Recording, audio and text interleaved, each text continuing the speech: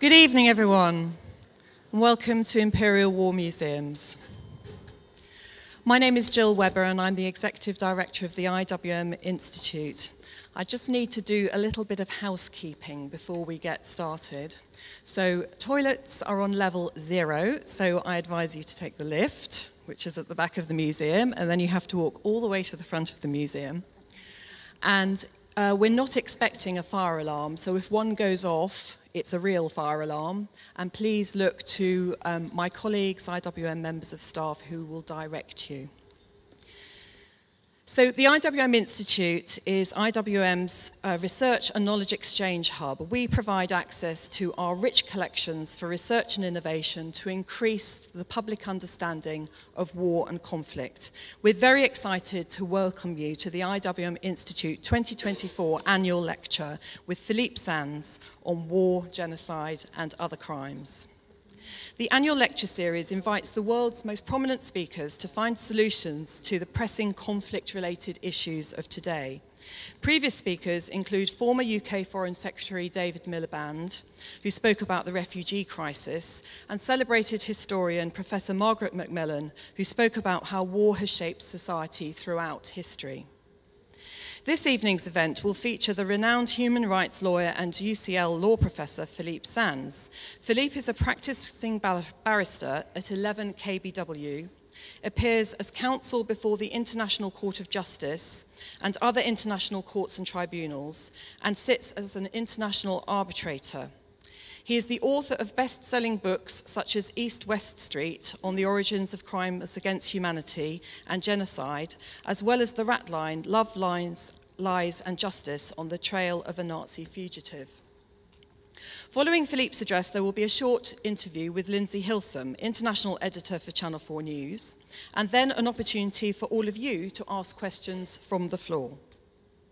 I'd also like to welcome all our viewers around the world who are tuning in to watch the lecture on our live stream on YouTube. We'll also be staging several more events this year, including The Power of the Image, telling story of conflict through photography, an event to celebrate IWM's new Tim Hetherington exhibition, and featuring Sebastian Junger and James Brabazon. Please stay tuned for more information for future events on the IWM Institute website. So without further ado, I'd like to introduce Lindsay Hilsum, Channel 4 News' international editor, who has covered the major conflicts and refugee movements of the past 3 decades, including Syria, Iraq, Kosovo and Rwanda, winning several awards. Her new book, I Brought the War With Me, Stories and Poems from the Front Line, will be published in September. Thank you, Lindsay. Thank you very much, Jill.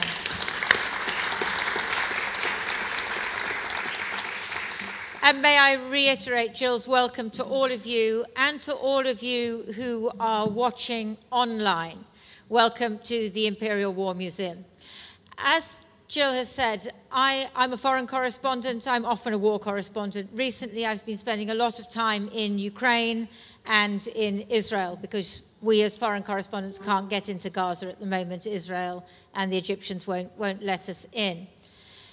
So obviously, like everybody, I see a lot of social media, I read a lot, and I see a lot of words bandied around more than ever before. Words like war crimes, crimes against humanity, and above all, genocide. I see it used all the time, and I see it used incredibly loosely, either to indicate that somebody is on one side or another side of a particular conflict, or because they want to show how horrible something is. And it is true. Absolutely horrible things are going on. Terrible things are happening to civilians, both in Ukraine and in Gaza and in Sudan, where I've been recently on the border with Chad.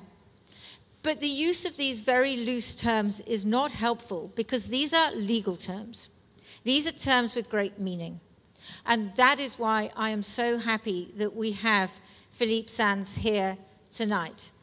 Because Philippe is somebody who has studied the origins of genocide. And if you haven't read his book, East-West Street, which is not just a historical analysis, but also takes back to his own family and the origins of the concept of genocide. So if you haven't read it, you must. I think you can buy it over there. And Philippe is someone who does not use words loosely because he really understands what they mean as an international lawyer. So, ladies and gentlemen, please join me in welcoming the 2024 Imperial War Museum Annual Lecturer, Philippe Sands.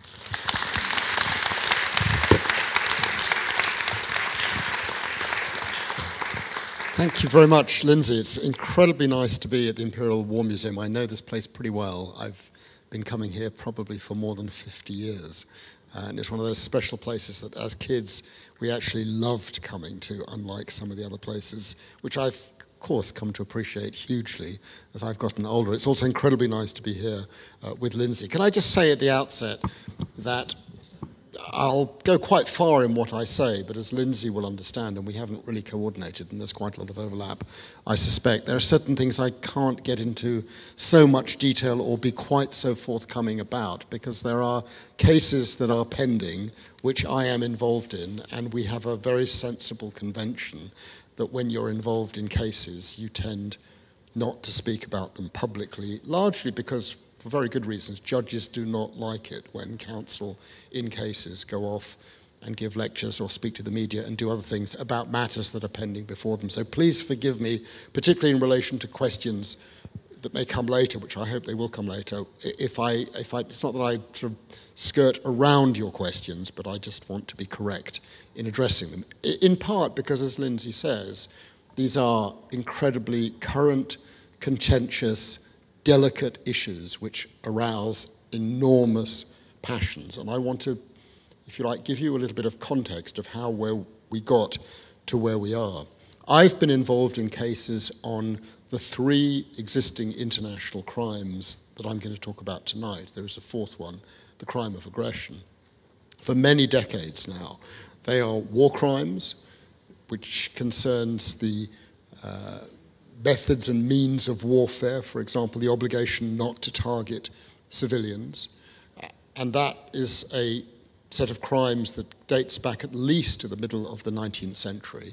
And then much more recently, the newly invented international legal crimes of crimes against humanity, which is essentially about the protection of individuals, and genocide, which is essentially about the protection of groups. I'd worked on a number of cases before international courts that raised these issues and taught these subjects at the universities that I've taught at for some time. Then in 2010, I received an invitation to give a lecture at a university that, frankly, I had never heard of, the University of Lviv in the Ukraine. I did a little bit of checking. They wanted me to come and talk about cases that I had done on crimes against humanity and genocide. And in the end, I accepted the invitation with incredible happiness and eagerness because I discovered that Lviv is the same place as Lvov, Leopolis, and Lemberg. And my grandfather was born in Lemberg in 1904. He left in 1914 when the Russians occupied the city, and he moved to Vienna, where he remained until 1939, when he moved to Paris, and hence my French side. So having learned that my grandfather came from Lviv, which was a city I knew nothing about, I accepted the invitation, not actually because I had a burning desire to give a lecture on cases about crimes against humanity and genocide, but because I wanted to find my grandfather's house. That was the main reason for going. I found the house, which was incredibly exciting, and in fact even more exciting was what I discovered on the way to preparing to go to Lviv in October 2010. And those were the 2 following things. I did a little bit of research on the origins of crimes against humanity and genocide, which I sort of knew about, but had never dug more deeply into. And I discovered, firstly, that the man who put crimes against humanity into the international legal order in the summer of 1945, on the 29th of July 1945, to be very precise, in Cambridge when he met with Robert Jackson. His name was Hirsch Lauterpacht. He was the professor of international law at Cambridge University, and it was he who proposed that the statute of the Nuremberg trial be include a new legal concept, crimes against humanity, related to his interest in the protection of the human rights of all human beings. And amazingly, he came from the city of Lviv. And even more amazingly, he was a student at the University of Lviv from 1915 to 1919. And I thought, well, that'd be great. I'll turn up in Lviv and share with them the staggeringly interesting news that the origins of one of the crimes I'm talking about is from the city of Lviv. And then I carried on doing my research and was stunned to then discover that the man who invented the concept of genocide, literally invented it, Raphael Lemkin, first used in his November 1944 book, Axis Rule, chapter 9 of which is called genocide, a word he personally invented from the Latin and Greek words genus and side, the killing groups. He too studied at the very same university. He was not there at the same time. He was there from 1921 to 1926. And I thought, this is really sort of astonishing to be invited to go to this place that you've never heard of and then discover that the very subject that you're going to talk about has its origins not only in that part of the world, not only in that city, not only in that university, but in the very room in which you're going to end up going and meeting people.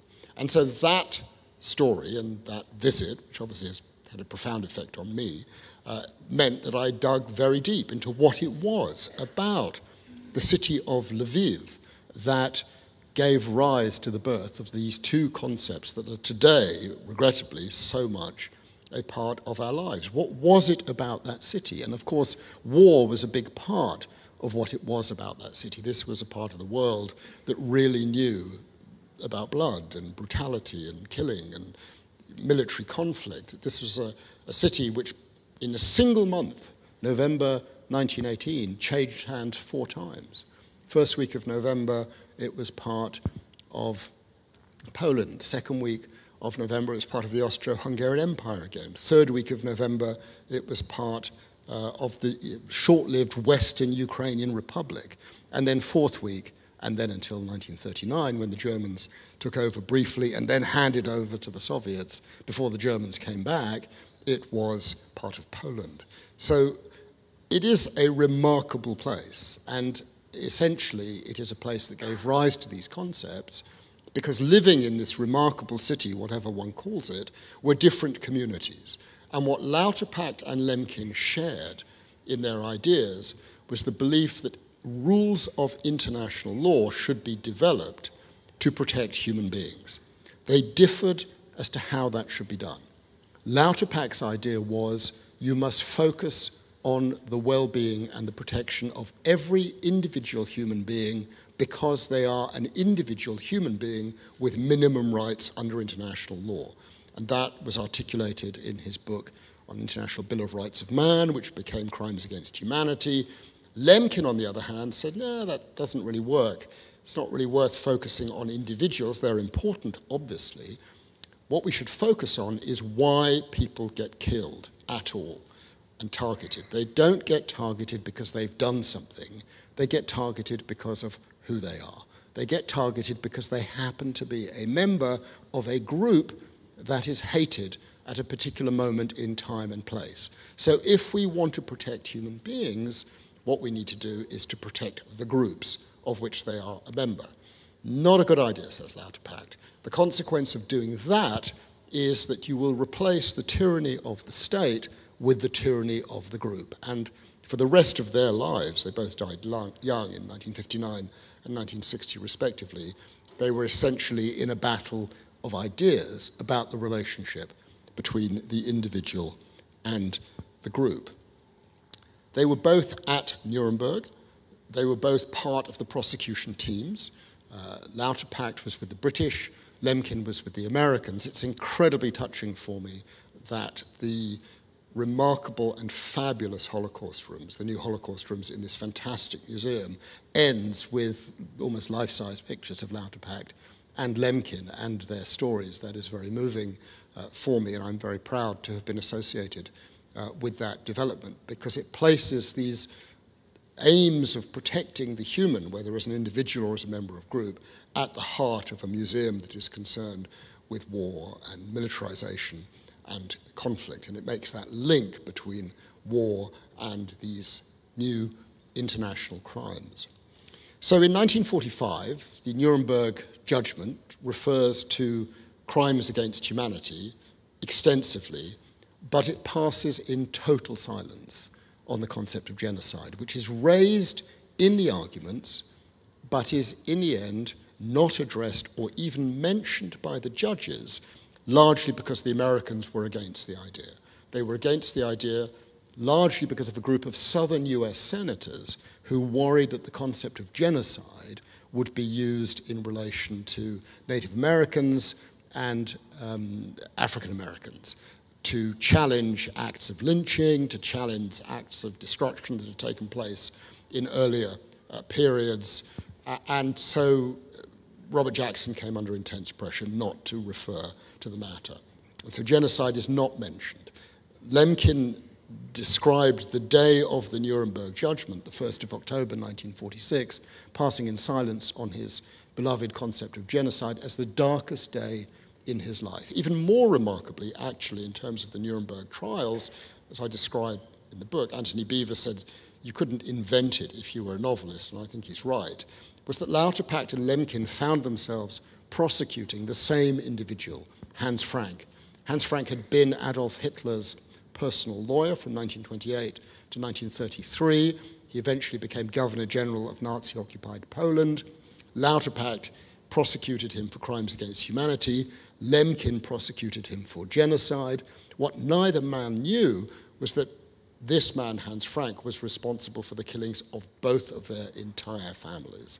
And so the book East-West Street, which Lindsay generously mentioned, tells the story of those three individuals, Lauterpacht, Lemkin, and Hans Frank, and also my grandfather, who also came from the same city. So that is 1945, a huge and revolutionary moment in international law, because it is the first time in human history that a rule is adopted which basically says the power of the state is not unlimited.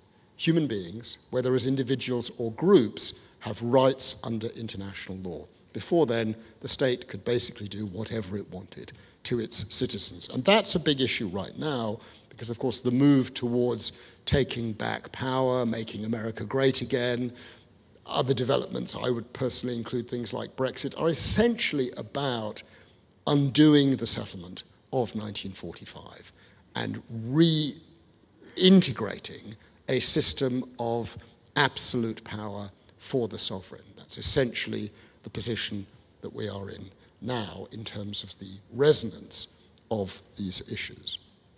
What happened next?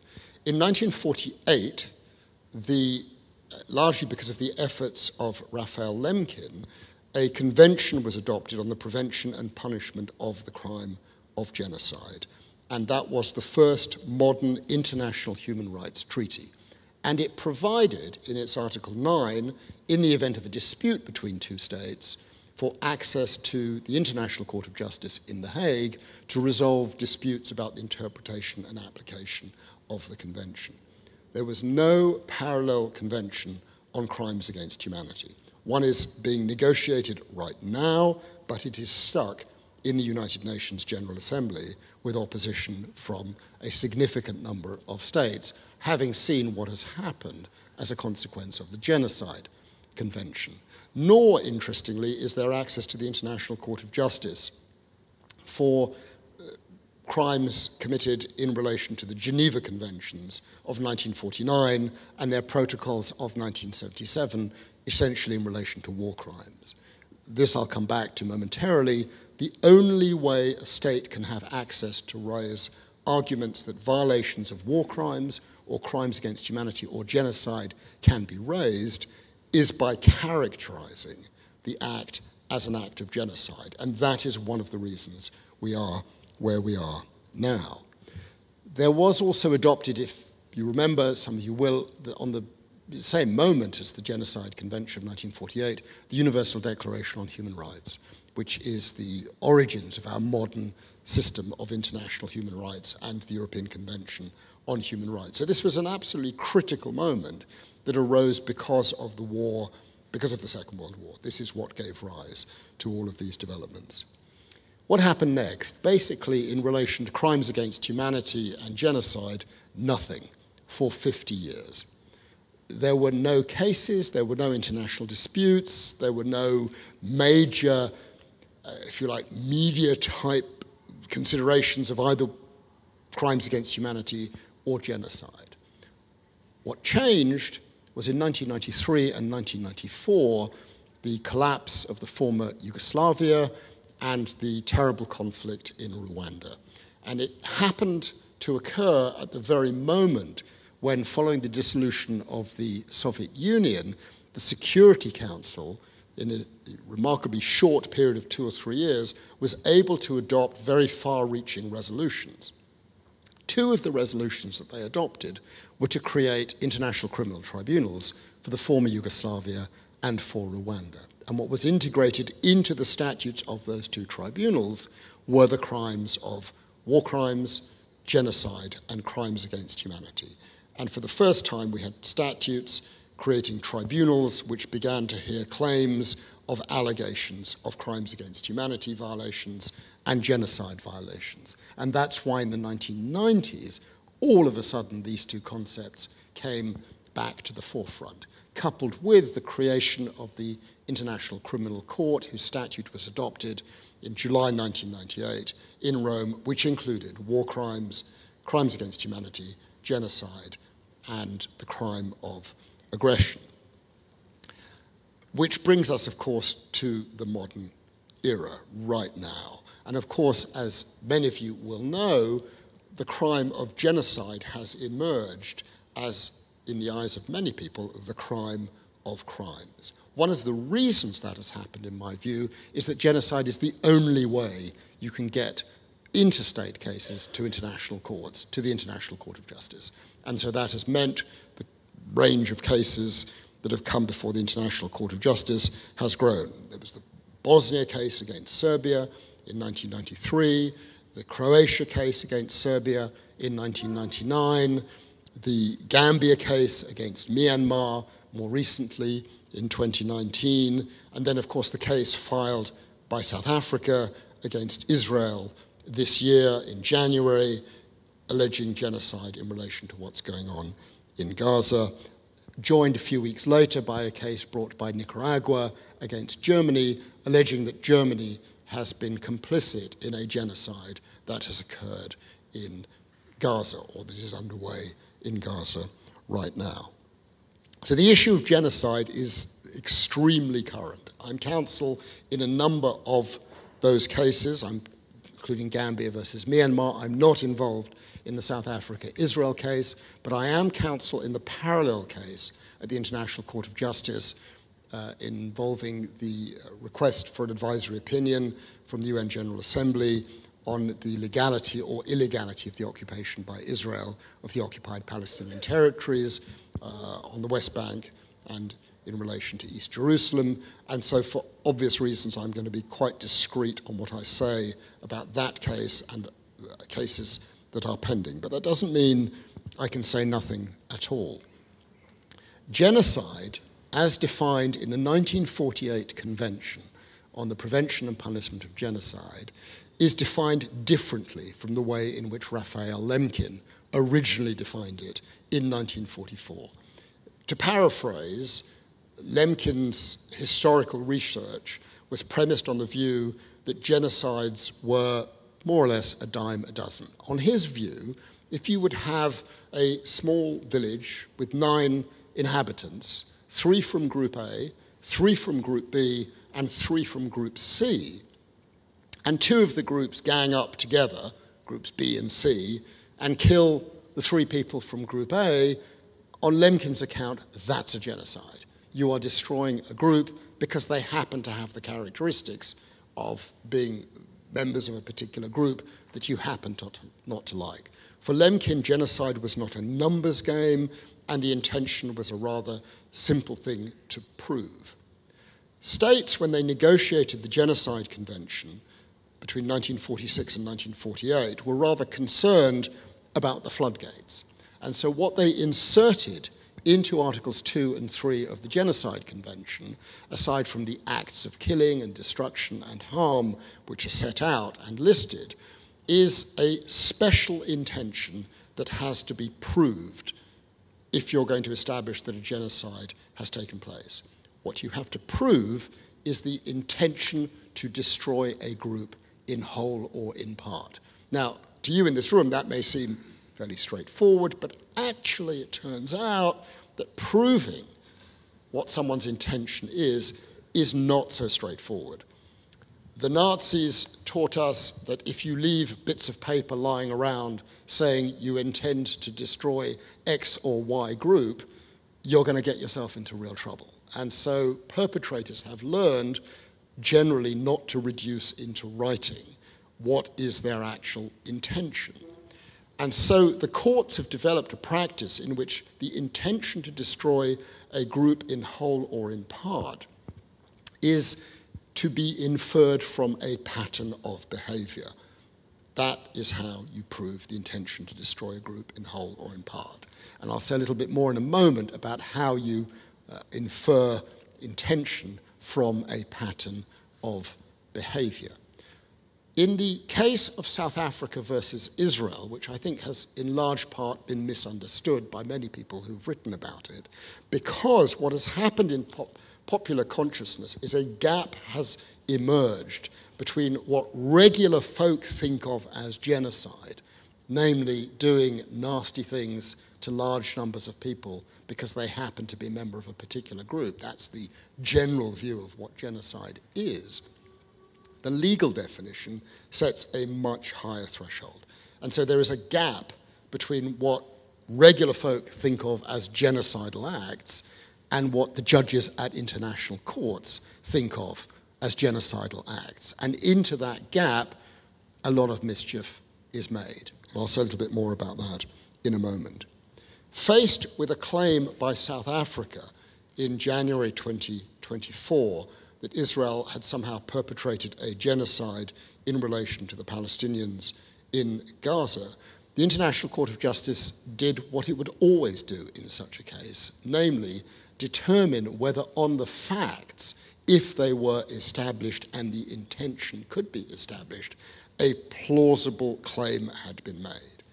And the court found there was a plausible claim. But the reality is there are very few cases, I think, in which the court would not find that there is a plausible claim, for the very simple reason that if they were to reject a request for provisional measures, injunctive relief, if you like, and it then turns out really nasty things are going to happen, the court is going to get a lot of egg on its face. So the finding that there is a plausible claim, for me as an international lawyer, frankly says very little. It's entirely without prejudice to what will happen 5 years down the line when the whole thing is litigated.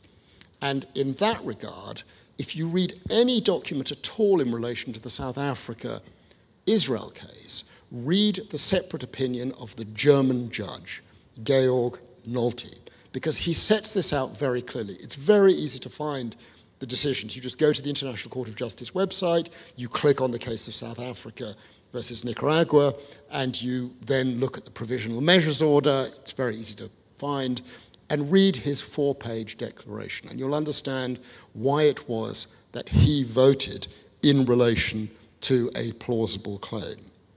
He wrote, at paragraph 13 of his separate opinion, he was part of the decision in favor of voting for it. Bearing all the considerations in mind, I'm not persuaded that South Africa has plausibly shown that the military operation undertaken by Israel as such is being pursued with genocidal intent. Even though I do not find it plausible that the military operation is being conducted with genocidal intent, I voted in favor of the measures indicated by the court. To indicate those measures, it's not necessary for the court to find that the military operation as such implicates plausible rights of Palestinians in the Gaza Strip.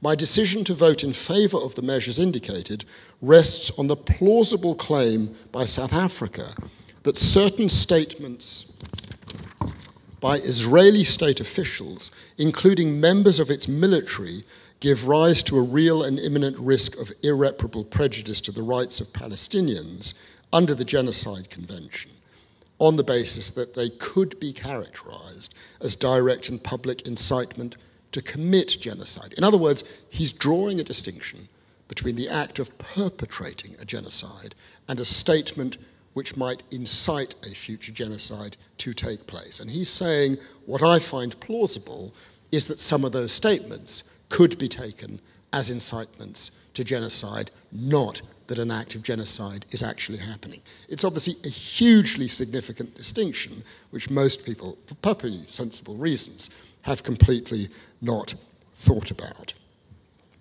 Nolte also reminds us, this is at paragraph 8 of his statement, it's important to bear in mind, he writes, that the essential characteristic of genocide, distinguishing it from other criminal acts, for example, crimes against humanity and war crimes, is the existence of an intent to destroy in whole or in part a national, ethnical, racial, or religious group as such. And then he goes on, and I've experienced this to my bitter cost acting for various countries. The court has established a high threshold for the definite determination of genocidal intent at the stage of the merits. In the absence of a general plan to this effect, he writes, the intent to destroy in whole or in part a protected group can only be inferred from a pattern of conduct. And now we get to the key words. If this is the only reasonable inference that can be drawn therefrom. And therein lies the difficulty and the challenge. If you have more than one intent, some people will say that the only reasonable inference requirement cannot be met, which means that if you can show your actions are motivated by the desire to act in self-defense, to stop rockets coming in, or to rescue hostages, or something or other, the genocidal intent that has to be established cannot be established on some views of what the court has done. And that's why, taking Lindsay's statement, when one reads the word genocide being used, for an international lawyer, we sort of pause and think, okay, they're using it in a political sense, just as President Biden did in April 2022, when he described what had happened at Bucha as looking like a genocide. The New York Times asked me to write an op-ed piece, which I did, to explain precisely what I'm talking about with you today, and to make the point that what he, from a non-legal perspective, would see as genocidal, an international lawyer would characterize very differently, because judges are stuck with the convention. Countries have decided to set the threshold very high, and judges have then pushed the threshold even higher. Why? Because they don't want to open the floodgates. If you put yourself in the position of the judges at the International Court of Justice, if they open the door to certain claims and allow a finding of genocide on the merits to be found, then they're going to be concerned there's going to be a raft of cases in which really nasty things happen in war, which are going to be recharacterized as genocide. So that's the reality of the situation in which we find ourselves. Against that background, let me just make 3 points by way of final conclusion. Firstly, the issue of hierarchy. Just to be very clear, for me as an international lawyer, I don't think of genocide as the crime of crimes. I don't think of genocide as worse than crimes against humanity or war crimes. If 10,000 people are killed, whether you put the label of war crimes, genocide, crimes against humanity, I think matters not a jot. It's a terrible thing. And we've got ourselves into this mess in relation to the characterization of crimes, not because what happened in 1945 was malign or malicious, but because no one ever really thought through the consequences of what the establishment of these different crimes would do in relation to creating a hierarchy. If you ask prosecutors at the Yugoslav tribunal or the Rwanda Tribunal, or the International Criminal Court, or any other internationalized criminal tribunal, they will say to you, every victim wants their crime to be treated as the worst of crimes. And victims consider that genocide is the worst of crimes. Now, why that has happened is a complex issue. But what it means is that when the International Court of Justice rules in 2007 that Serbia was not responsible for perpetrating a genocide in Srebrenica or in relation to Bosnia, but was only responsible for a failure to prevent others from perpetrating a genocide, namely paramilitary groups, and that the acts of Serbia are best characterized as being responsible for crimes against humanity, the newspapers in Belgrade run with headlines that say, it's only crimes against humanity, we are innocent. For reasons that are complex and unhappy, if an American president says that a genocide is happening somewhere in the world, every newspaper will run on its front page with that story. If an American president says it's a war crime or a crime against humanity, the newspapers will pass in silence. Why has that happened? That's the question that we need to ask ourselves. The second point I would make is in relation to proof. The courts, all international courts, have set an incredibly high threshold for proving genocide as a matter of international law, not the public definition of genocide. And they've made it very difficult to establish genocide in the context of a military conflict because of this only reasonable inference type of argument. And I have tried in the Croatia versus Serbia case to make the argument that the court should lower the threshold, sort of regularize the crime of genocide, to make it, if you like, part of a living, real treaty. The judges rejected that argument.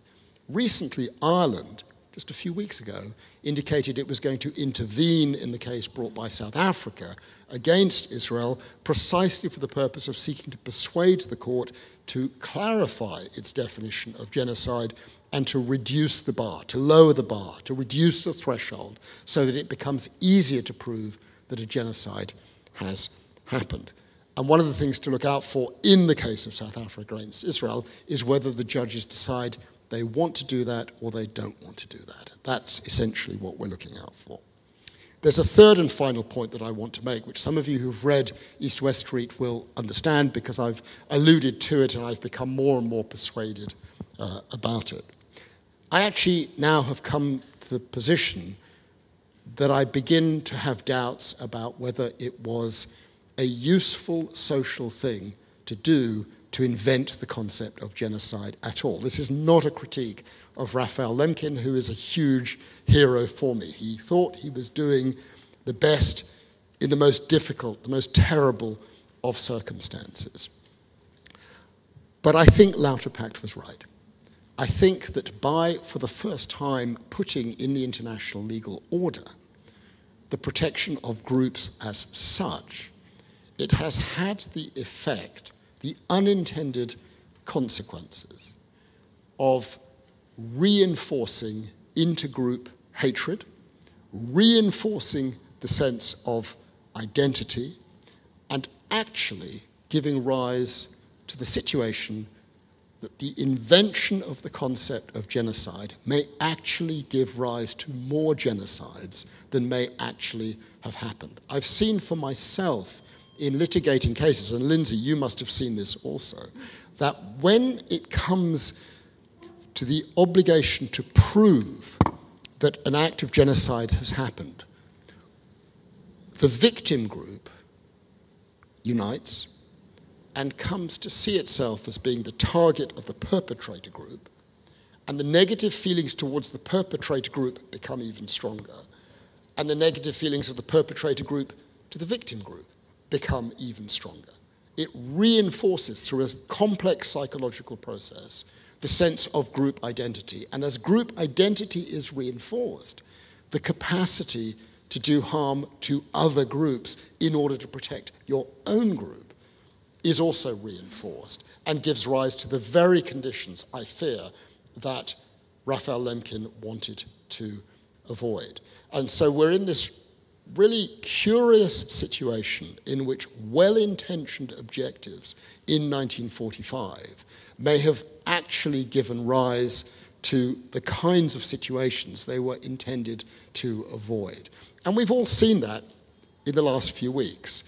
The use of the term genocide inflames passions on all sides in ways that we can see in our newspapers, on our screens, every day.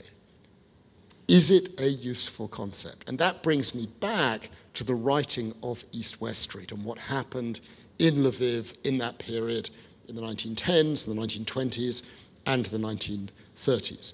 The beating heart of this whole story, the different types of crimes, goes to the issue of who we are and how we want the law to protect us. And this is something that touches every single person in this room. We're all individuals, but we're also all members of a group, many groups. Do we want the law to protect us because of our individual human qualities, living sentient beings, individuals?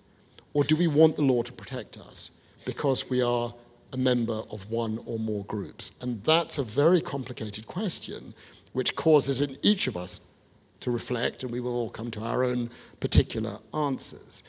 But the beating heart of the issue of the characterization of crimes in the context of war is essentially a fundamental question of human identity and how we wish to define ourselves. Let me stop there, and let's go back to Lindsay and your questions. Thank you so much for your attention.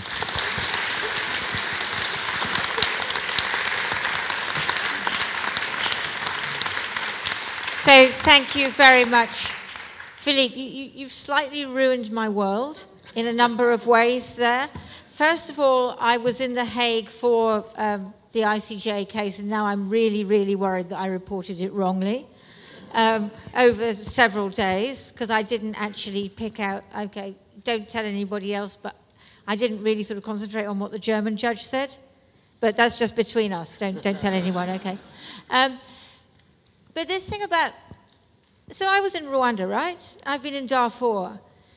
I can't believe that the fact that Raphael Lemkin came up with the concept of genocide had an impact on the Hutus who murdered their Tutsi neighbors and the Hutu leadership, or on the rapid support forces in Darfur now who are driving the Marsalit, who are an African tribe, into Chad, surely. No, I'm not for a moment saying that the invention of these concepts caused any of those people to do what they did. The point that I'm trying to raise is the creation of the differences, of the hierarchies, gives rise to additional tensions. Let me give you a clear example. You know very well, you were also in Yugoslavia. You know that at Srebrenica, a group of Serb paramilitaries killed about 8,000 Bosnian Muslim men, and the International Criminal Tribunal for Yugoslavia and the International Court of Justice characterized that as a genocide. At around the same time, smaller numbers, but nevertheless just as nasty, in Vukovar, hundreds of Croats were killed by essentially the same paramilitary organizations.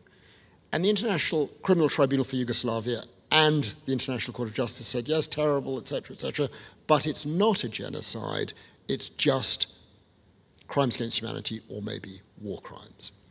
So put yourself in the position of the Croats. They are incandescent.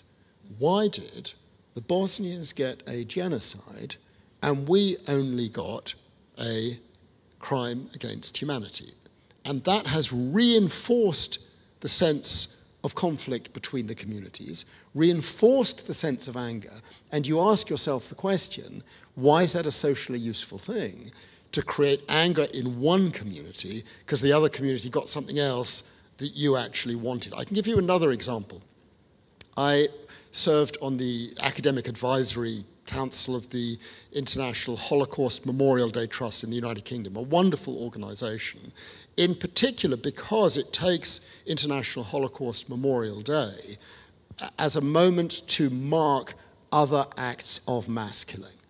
And so I asked rather innocently at the first event, well, how do you choose the other acts? There's so many to choose from. And they said, oh, we've got a formula provided by the Foreign Office. once you hear those words, you of course know that something will be going on. And they said, yes, the Foreign Office come up with this fantastic formula. And the formula is, one, it has to have happened after 1945. Excellent. That means everything that happened before 1945, enslavement, colonialism, whatever you want to call it, that's off. We're off the hook for all of that. You know, the Armenians. We can't deal with any of that. And the second thing is, an international criminal tribunal must have characterized the act as genocide. So I said, well, hang on. Does that mean, therefore, you will mark the killing of 8,000 people in Srebrenica in Bosnia, but you will pass in silence on the killing of 3 million people in the Democratic Republic of Congo at around the same time, because it's only a crime against humanity? And the answer is yes. To which the obvious position is, why is that a socially useful thing to do? Why do you put some people on some sort of a pedestal, and other people you say, well, no, we're just going to pass in silence on those people? So what we really sort of have to think about is the utility and the consequence of using these legal terms in ways that have given rise to so much ill feeling. I mean, can you tell us a little bit more about, because I'm finding this fascinating, and I think I don't really understand how the crime of genocide came to be seen as so much worse as crimes against humanity and war crimes. Because in my work, you know, I see all of it, right? I see all of it. But yes, I am aware of that, as I think we all are, that genocide is the crime, you know, the crime of crimes. Is that because of what happened in the Holocaust, and because that has had so many ramifications? Why is it? It's a huge question, Lindsay. It's an excellent question. So one thing that's curious, most people don't realize, is that actually the Nuremberg Tribunal did not call what happened to the Jews a genocide. They declined to do that. They called it a crime against humanity, they called it war crimes, they didn't call it genocide. So that particular answer seems not right. My sense, but it's no more than that, is that it rests on two things. Firstly, the terms war crimes and crimes against humanity sort of have a technical, legalistic, they don't, when you think about them, you know, people go, what's that exactly? Genocide has a quality to it as a word that Lemkin understood. I found the pieces of paper in which he wrote out all his possible terms for characterizing it, and he settled on this term. And I think that one of the reasons that he settled on this term was, as someone with a background in linguistics, he understood the power of words. He understood that this term evokes a different reaction. And the second thing that I think is related, but this is for each of you to work out for yourselves, is that somehow, if you were to take two acts of killing, one is an act of killing of 10,000 people, which is not motivated by the focus on those people as a group, i.e. a group of they're just individuals, and then compare that with the same act in relation to 10,000 people because they're the member of the same group, that generates in a lot of people a sense of anger, even greater anger, a sense of group identity. I felt this myself. Those of you who've read East West Street will know that in the sense the entire book is a struggle internally with myself. Am I with Lauterpacht or am I with Lemkin? And to be very clear, intellectually, I'm 100% with Lauterpacht. I think we should focus on all human beings having rights because they're human beings. And then right at the end of the book, on the very last page, I get more letters about the last page than about anything else I've ever written. I go to a mass grave in a small town called Zhulkiev, outside Lviv, 25 kilometers from Lviv. And there is a secret mass grave containing the bodies of 3,500 people. Jews from the town of Zhulkiev, all killed on a single day, the 25th of March, 1943, because they were Jews. And in that mass grave, still there today, unmarked, are the families of Lauterpacht and my grandfather's family. And I can tell you, just being there, it's impossible not to feel a sense of kinship with the people who are there because of a characteristic they had that happens to be the same characteristic that I have. And that, whether it's biological, whether it's psychological, whether it's something else, cuts in. The moment we are finding ourselves in connection with human beings who are bonded by a particular connection like that, we can associate with that in different ways, and I think it has a psychological effect. And I think the answer to your question rests somewhere between those two aspects. That's really interesting. The other thing I didn't quite understand in what you said was when you were talking about the South Africa-Israel case, which is before the International Court of Justice at the moment, you said that the judges could lower the standard of proof. I don't quite understand how in international law they can do that, how those judges have the authority to change the sort of level of evidence that's needed.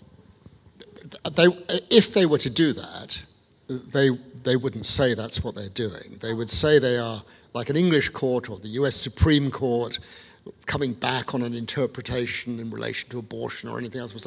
We're just interpreting the Constitution, the treaty, the legislation, the convention in accordance with the current values of today. They have set a very high standard. The only reasonable inference is the intention to destroy a group in whole or in part. So one thing they could do would be to clarify that what they don't mean by that is it's the only intention or the only underlying motive. In other words, as we all know in life from our own experiences, we do things often for a range of reasons, good things and not so good things. It's very rare for us to do something exclusively because of one thing. And so what they could do is say, no, in the judgments in Bosnia and the judgments in Croatia, we didn't mean it's the only intention. It is possible, they could say, very clearly, which they haven't done so far, you could have two intentions. You could have the intention to act in self-defense, and then rather conveniently, alongside the intention of acting in self-defense, is the opportunity to get rid of a particular group, in whole or in part. And I think that if they were to do that, they would lower the threshold. The reasons for them not to do that is that if they do that, they risk, whenever there is a conflict between, and you know better than anyone else probably in the world, the propensity of groups to take each other on, every armed conflict, every war could also become genocidal in character. And I mean, I feel a lot of sympathy for the judges. They've been given this sort of ambiguous text, drafted in great haste in 1948, not really thought through as to what all the consequences will be.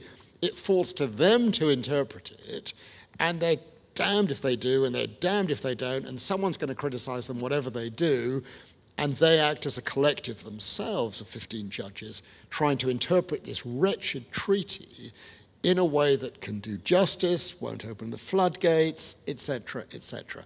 So being an international judge against the background of these kinds of cases is rather complex.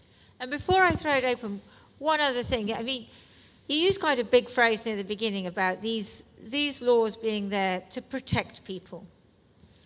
And yet I think we all look around the world today and we see many terrible things, don't we? And we see wars and we see a lot of horror and a lot of atrocities. Do they protect people? Well, we don't have empirical evidence. I'm yet to come across a president or a prime minister who says, I'm not going to do this particular act because I might get caught by the Genocide Convention.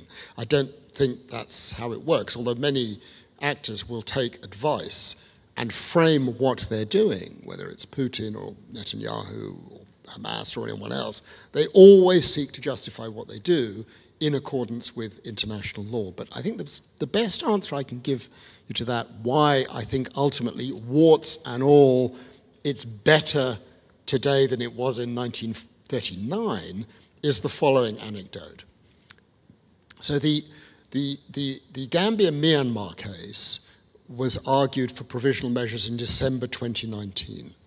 And a month before, I went to Washington, and I was at an academic conference at George Washington University, and I shared a panel. Can I just stop you 1 minute, because some people may not be familiar. Can you just explain briefly the Gambia-Myanmar case and why Gambia could take Myanmar to the International Court of Justice, because not everybody may be familiar with that. So there is a community in Myanmar known as the Rohingya, a Muslim community, not recognized as a group, not given identity in the law of Myanmar, targeted.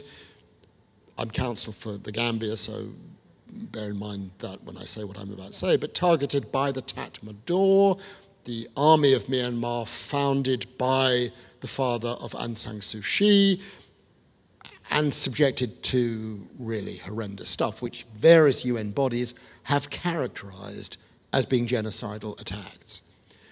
The Gambia brings a case to the International Court of Justice. You may ask yourself, why on earth would the Gambia bring a case to the International Court of Justice? It's thousands of miles away in Africa.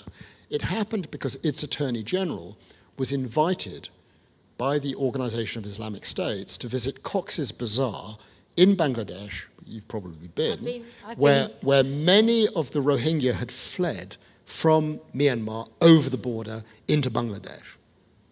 And they, Can I explain? Member states of the International Court of Justice can bring other member states to the court. That's the basis of it. Sorry, go on. And so the Attorney General goes to Cox's Bazar, starts talking to people, asks them, you know, what happened to you exactly? I'm sort of interested to know. Now, the thing you need to know about the then Attorney General, who's a wonderful person, and is my former student, and who then went on to be a prosecutor at the Rwanda Tribunal. And as he said to me, I know a genocide when I see one. And the stories they were telling me were acts of genocide. And so I persuaded my government to bring a case to the International Court of Justice. Very often, it's one of the big themes in everything that I write, it's not about what states do, it's about what individuals do. And this is one individual who did a remarkable thing. Anyway, back to Washington. Go on, so your anecdote. So I'm on a panel in Washington with a wonderful, wonderful human being called Tom Bergenthal. Tom Bergenthal had been the American judge at the International Court of Justice. But many decades earlier, as a 10-year-old boy in Poland, he was at Auschwitz, and he was in the care of Dr. Joseph Mengele. He was one of those few children who survived. And he wrote, incidentally, if you're interested in his story, a magnificent book called A Lucky Child. Tom, sadly, is no longer with us, but that book is with us, and Run, Don't Walk. It's an extraordinary story describing his journey. And he said to me, Philippe, could you imagine if in 1944, when I was in Auschwitz, a faraway country from Germany had gone to a faraway International Court of Justice bearing a piece of paper which said, you can't treat these children in this way. Perhaps it wouldn't have stopped it. In fact, he said, I'm sure it wouldn't have stopped it, but it would have given us hope. And that is not nothing. And one of the most extraordinary images I've ever seen after the International Court of Justice ordered provisional measures that were very far-reaching in relation to the Gambia-Myanmar case, ordering acts to stop, compared to South Africa, Israel, where the court did not order Israel to stop its actions. That's the crucial point about that case. And we were then sent photographs from Cox's Bazar of hundreds and hundreds of people in the refugee camps and in Myanmar holding up placards, handwritten, which simply said, thank you, the Gambia.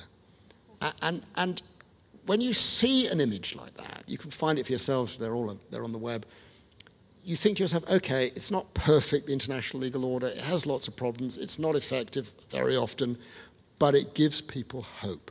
And that, I think, is really important. That's a really, really good point. Now, listen, I have abused my position and asked too many questions, so we only have 15 minutes for your questions, which is very, very rude of me. So, and I would say questions, not statements, and no ranting. I'm really, really not nice to people who rant. There's a lady at the back there in the middle, yes, with the...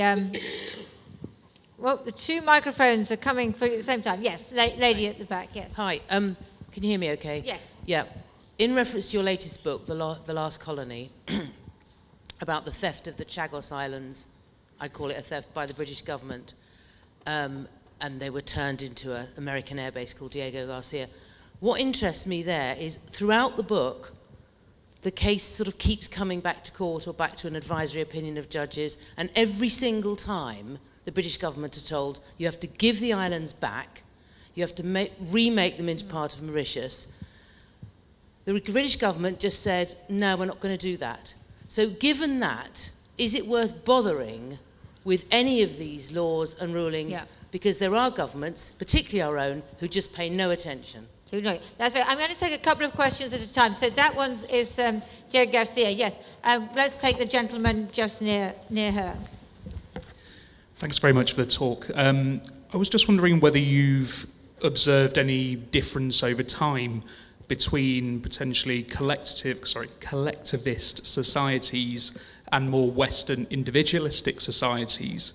And I'm wondering whether, as the atomization of the individual happens, as everyone gets more connected, whether actually the pendulum may swing the other way, where actually crimes against humanity starts to, I guess, elevate in the hierarchy of that's crimes. Interesting. That's a sort of futurism sort of question. We're going to take one more. Is there any... I'm particularly keen for some of the young people over here in the back to ask questions, and you shouldn't feel shy because we're not scary people.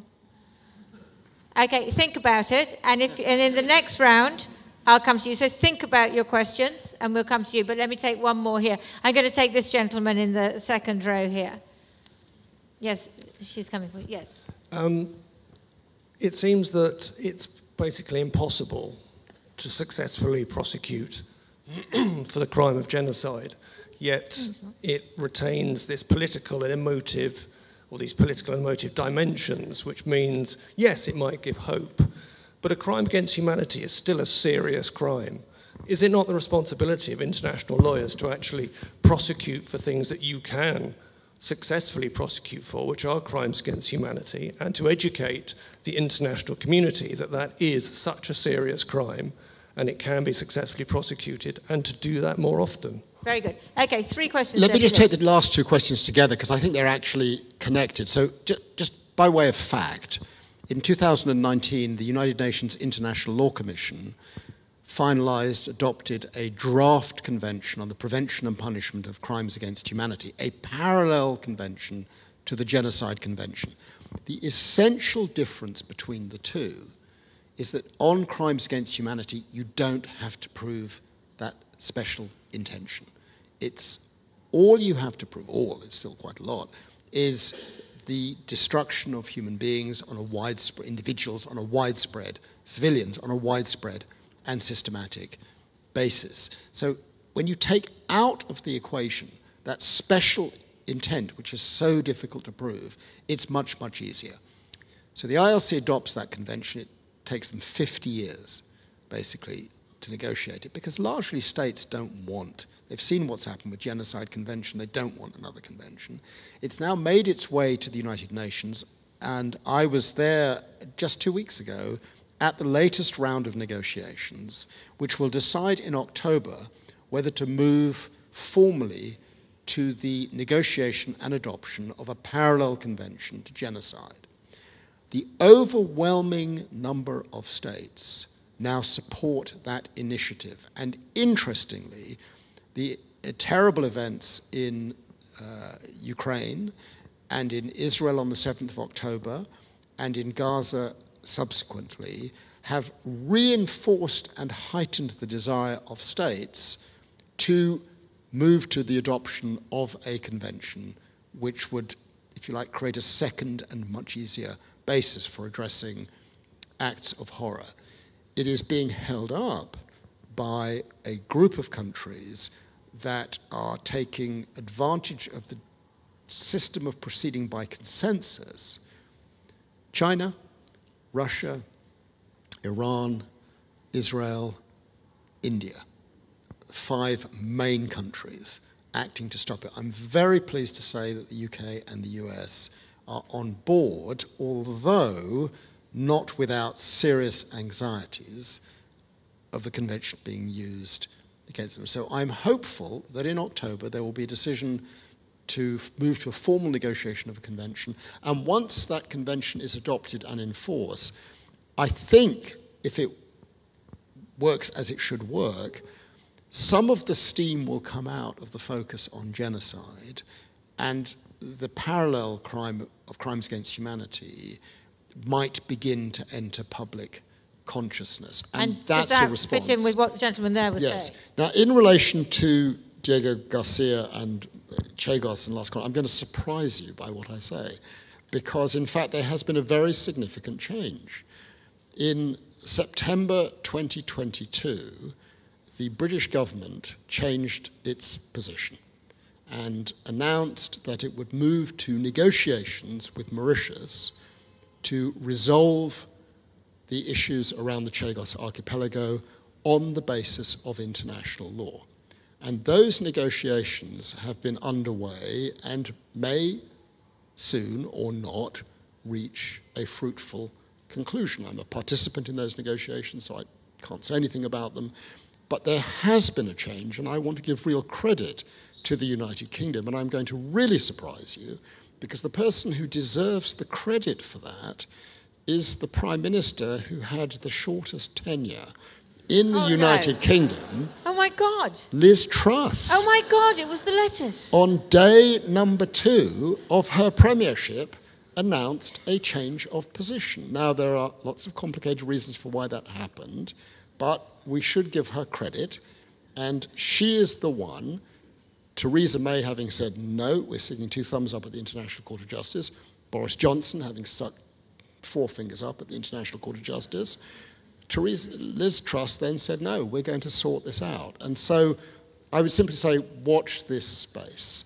And that is the kind of scenario that does give one hope. It's true that in my world there's a lot to be downcast about, particularly now. I think we're in a very dangerous moment. But you take hope where you can get it. And I think what I would ask all of you to imagine is that this is a long game. This is not, when you're going to change the world by adopting new rules in 1945, it's not going to change overnight. I take my cue from another wonderful character, the retired Professor of English Legal History at Cambridge University, Sir John Baker, who, when I was a young academic, would sort of invite me in and say, oh, what are you working on, Philippe? International law, blah, blah, blah. And I'd tell him what I was working on, and he'd stroke his little beard, and he'd say, oh, yes, we had a problem like that in English law in 1472, and it took 285 years to sort it out. And that's sort of where we are in international law. It's the beginning of a long game. Well, I have to say, Philippe, that you've turned my world upside down twice now. I mean, first of all, with not being so keen on genocide, and then Liz Truss. Oh, my God, I might have to go and lie down. Do we have any questions from over here? I live in hope. I live in... Yes, a lady at the back. So you mentioned how attitudes of modern politicians, like making America great again and Brexit, are kind of weakening the 1945 Nuremberg judgment. And I was just wondering what kind of threat you think this poses to us, and if you think that there is enough in place to protect us as individuals. Yeah, good question. Enough to protect us as individuals. Any other questions from over there? Or, okay, let me move. Okay, we've got a lot here. And I actually haven't had any from this side yet. So do we have any? Is this the silent side? This is the silent side. So, who have we got there? I think is there a lady there in sort of near the back? Yeah? Yeah. This will demonstrate my complete incapacity to get my mind around what you've said, so you can That's all right. We're all struggling. But I think, could you explain why, for instance, if we took India and what's happening in India around Muslims isn't individual, it is in fact that they are a group. And what we're looking at is nothing to do with law, though law is being used against them, but to do with the political weaponization of group identity. And I really can't understand why that isn't something we shouldn't seek But that's not as part of a war, so it's a slightly different thing. But Philippe can explain that. It's not part of a war. It's a slightly different thing. But yes, it's a very, very good question. And we're going to take this gentleman here. Yeah, I'm just trying to make the life of the ladies with the microphones as difficult as possible. Yes. Thanks very much. My reporting and filmmaking has taken me a lot to Ukraine over the last 2 years, including for the great Lindsay Hilson's marvellous channel, Channel 4 News. My question is therefore Ukraine related, and I must say a thought-provoking talk tonight brought to mind a lot of the wonderful people and the terrible scenes that I've seen there over the last 2 years. President Putin charged, accused of crimes against humanity about a year ago.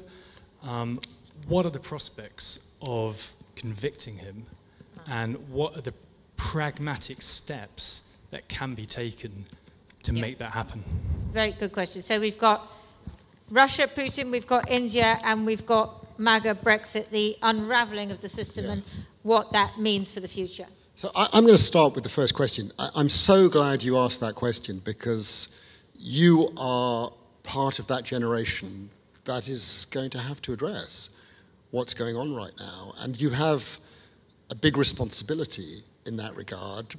But I know from my own children and their friends and their school friends that you're a fantastic generation and you are completely up to it. And the thing you need to be asking yourself is, however imperfect that moment in 1945 was, and we know it was imperfect, what's the alternative? The alternative is essentially back to the system that existed before, of unbridled, unlimited power of the state to treat its citizens as it wished. You probably wouldn't know, and you probably don't even believe what I'm about to say to you. But before 1939, as a matter of international law, not domestic law, as a matter of international law, if a government said, right, I'm going to divide this room in half, and tomorrow everyone on this side of the room is going to be executed, international law had nothing to say about that. The citizen was the property of the state, like a chicken. You could do whatever you wanted.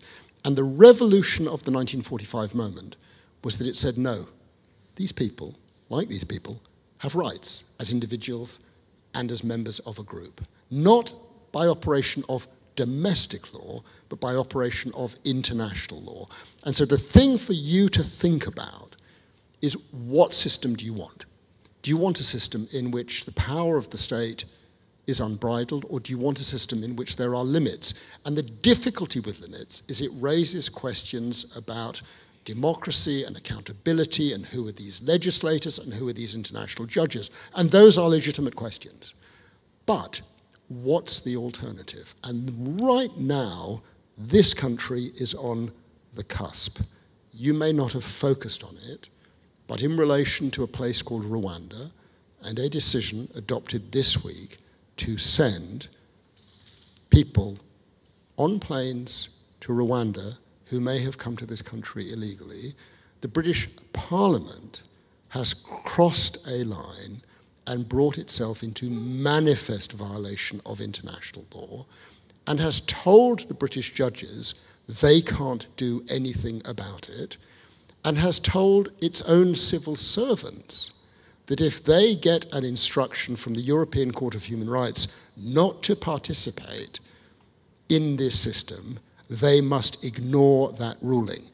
The reason that is so painful for me is that the British government in 1950 played a greater role than any other government in giving Europe a European Convention on Human Rights.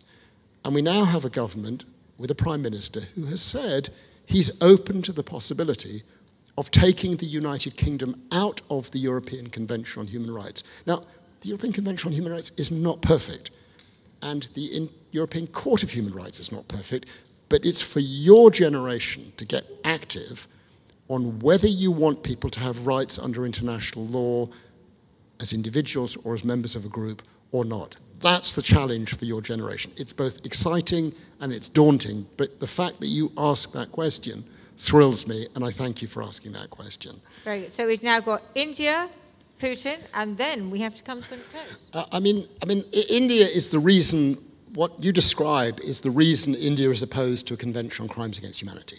They don't want international scrutiny of what is going on in their country right now. It's as simple as that.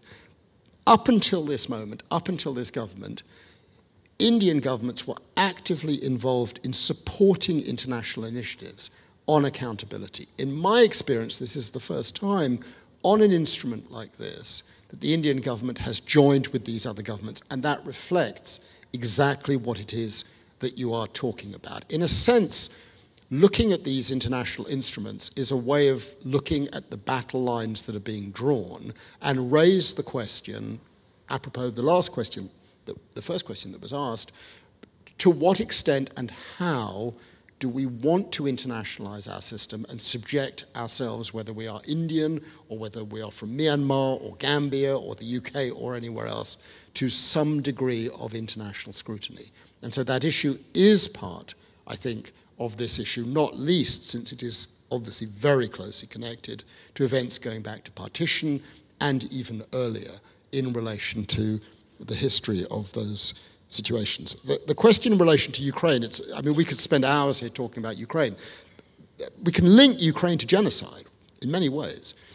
Some of you will remember when Vladimir Putin made his television address to explain, announce, justify what he was doing in Ukraine, that he was about to invade Ukraine.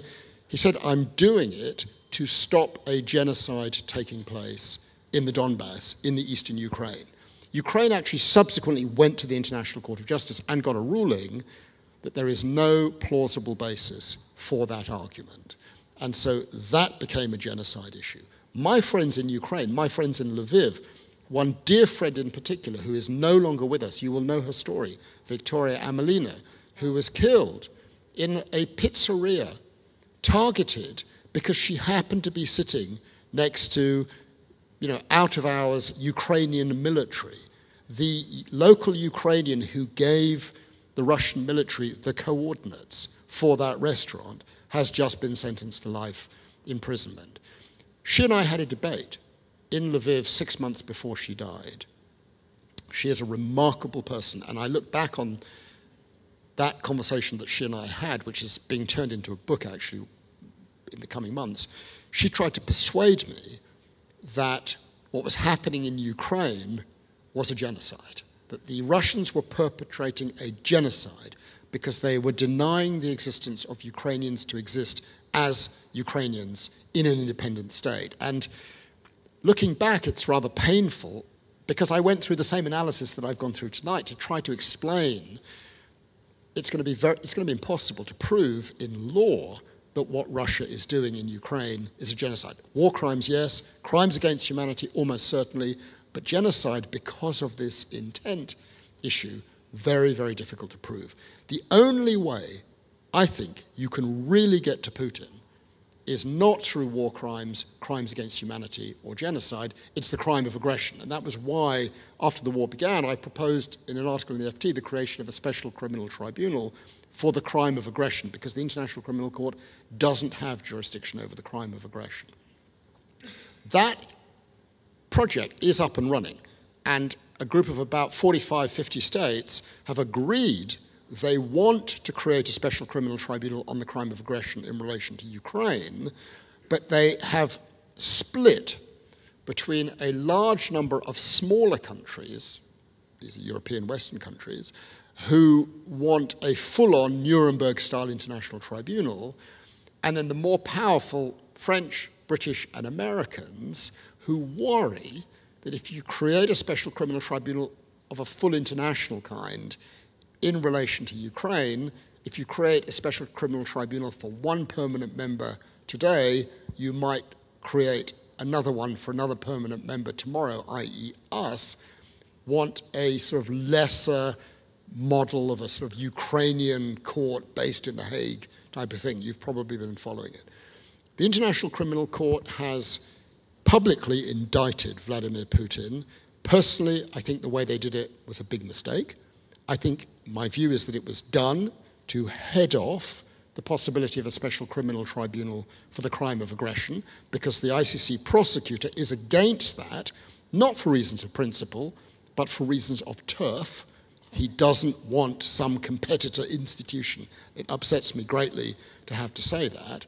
And so what they have done is they've gone against Putin for a war crime of the deportation of children. Now look, as a parent, deporting children is a terrible thing. But in the scheme of horrors in relation to Ukraine, I think you'll agree it is not top of the list in terms of the horrors.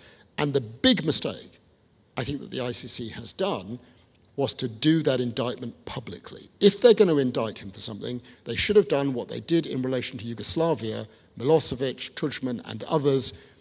We don't know all of the details, but indict them secretly. So you don't know.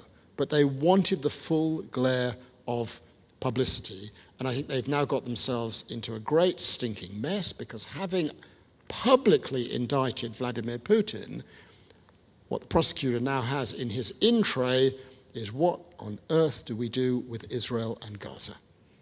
I think, Philippe, we're going to have to leave it there. That's a real question. I'm just going to finish on one thing. You mentioned Victoria Amelina. Victoria Amelina was a poet. She wrote an extraordinary poem, which I don't know off by heart, but I can tell you what it said. It's a poem about what it's like to live in a war zone when there are missiles coming into your town. And it's about how you hear them, and then you hear the news, and it's not you this time. And then, of course, it was her. And that is why all of this is so important. What Philippe has been saying to us tonight is so important, because we think of war and war crimes and genocide and all of these things as something that happens, to coin a phrase, in far-off countries of which we know little.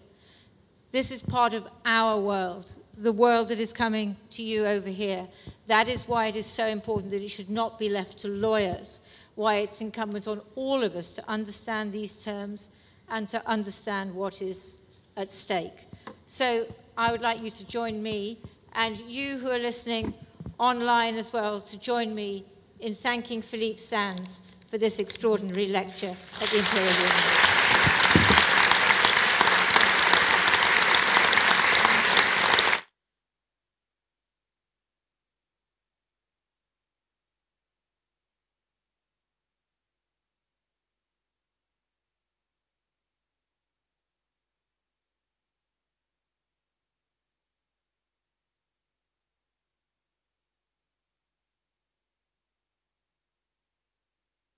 The theatre where we want an encore.